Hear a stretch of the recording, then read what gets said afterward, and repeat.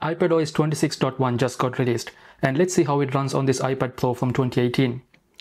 I'll talk about the new features of iPadOS 26.1 on this iPad and also about the new iPadOS features that this iPad will not get.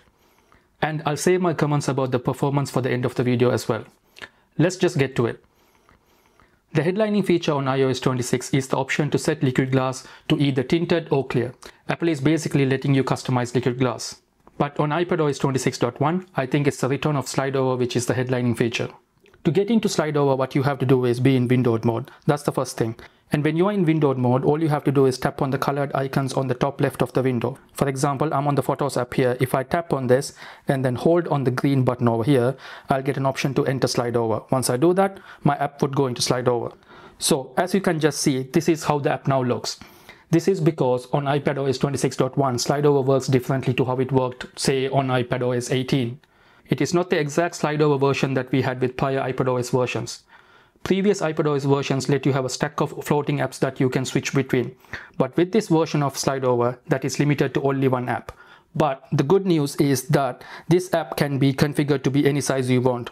So over here, you can see that this app is now, pretty much taking the whole of the screen.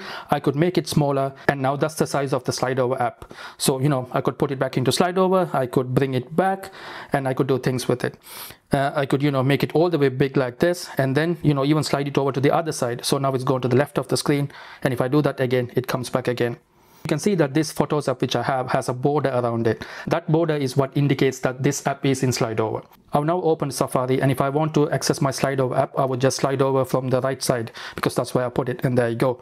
And as I said before, this could be any size. It could be as small as this, it could be wider like this, it could be I could put it here and make it really big, and that's basically a full screen app, but this is still slide over.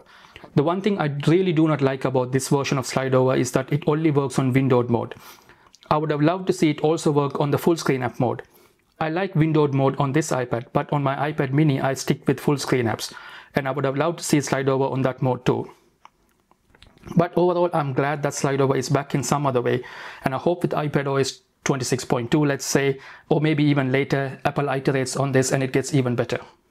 Oh, and by the way, just in case that you didn't know, now I'm on windowed mode. To go back to full screen, I don't have to go back to the settings app.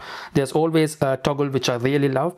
It's the, on the control center, there's a windowed apps toggle which I have. If I turn that off, everything becomes full screen. That's basically it. And if I want to go back into slide over and stuff like that, I'll go into control center, click on windowed apps. There you go. I should get my slide over app back. Now let's talk about the liquid glass customization option. When iPadOS 26 launched, Apple hid most of the liquid glass customization in accessibility. But this is such a prominent feature, Apple is putting it right and center on the settings app. So if I go into the settings app, let me get rid of this slide over window, and if I go into display and brightness, you see this option for liquid glass. In here, you have these two options, either clear or either tinted. And when you tap on tinted or clear, you get a preview of how things would look. Let me know in the comments what option you are going for. I asked about this on my socials, and it looks like a lot of people are sticking with the clear option. Another simple UI change is that on the Photos app, when you play a video, the scrubber looks different and it looks like this. Oh, and by the way, this is the new Apple TV animation. Also talking about Apple TV, another change is that if I was to search for Apple TV,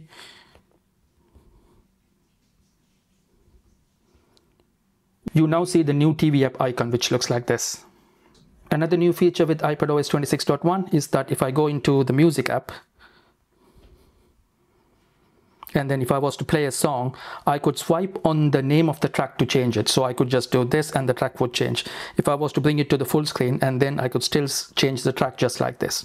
The next option I want to show you is on the lock screen. So, when I lock my iPad and, when I bring up the lock screen, I could always swipe to get to the camera, right? I can't remember which iPadOS version brought this feature, but it's always been like that. But now, if you didn't like it for some reason, you can easily turn it off. So going to the settings app, and then if I go into the camera section, there's a toggle at the bottom that lets you turn this off. Another option that we are getting is now that you can change the location of your capture files. Again, if I go into general in the settings app and then go into local capture, you now have this option where you can decide where you want to save your files. In terms of new iPadOS 26.1 features that this iPad does not support are the new language support on Apple Intelligence. But this iPad never got Apple Intelligence, so it doesn't matter, I guess. Okay, let's talk about performance. I can't prove this scientifically as I don't have two iPads next to each other comparing the performance between, iPadOS 26 and 26.1.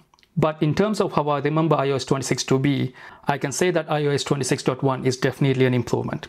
I've been using iOS 26.1 throughout the beta, and even on the first beta, I found it to be more snappier, more faster. Mind you, I'm not talking about M4 iPad Pro levels of performance. This chip is now 7 years old. For a 7-year-old chip, it works fine. I know most people will disagree when I say this, but my experience on this iPad running iPadOS 26 was that it ran equally or better than iOS 18. With iOS 18, I did not use this iPad much, but with iPadOS 26, I'm using it a lot more. But at the same time, I'm also noticing that the A12X processor on this iPad is showing its age, which is kinda expected because this operating system is doing much more. Would you have preferred this iPad not supporting iOS 26 or supporting iPadOS 26 whilst being, limited or slow in certain aspects? In terms of battery life, I don't see any differences between iPadOS 26 and prior iPadOS versions. When I made a video of iPadOS running on this iPad when the iPadOS first launched, most of the comments were how it degraded the performance. I'll link that video up if you want to see. But yes, for the first few days, it did feel slow and battery life took a hit. But after the few days, it all got sorted in the end, after, the iPad had indexed everything that it had to. Going back to iPadOS 26.1, yes, this definitely feels better than iPadOS 26, given that Apple has now had more time to iron out issues and also fix some bugs. I expect iPadOS 26.2 to be even better, hopefully. And as I finish this video, the developer beta of iPadOS 26.2 is out and I'm gonna install it. Let me know if you have any questions and consider giving me a sub so you know when I make a video on iPadOS 26.2 running on this iPad. Thanks for watching. If you have any questions, let me know and I'll see you in the next one.